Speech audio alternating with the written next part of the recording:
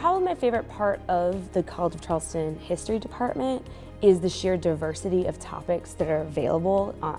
Our professors have such a wide range of interests. I've been taking classes in this department and I have not only liked but genuinely respected and loved every professor I've had in this department. It's the reason I decided to stay with this school.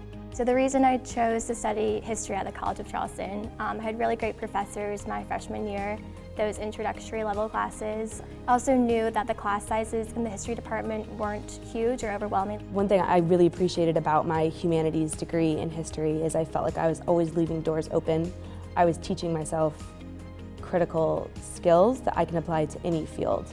And I was never closing doors by narrowing my focus. I was always keeping it broad enough to apply to anywhere. To people considering history as a subject, you don't just have to be a teacher, as I've mentioned. There's a lot of great things you can do as well, especially the field of public history is kind of opening up.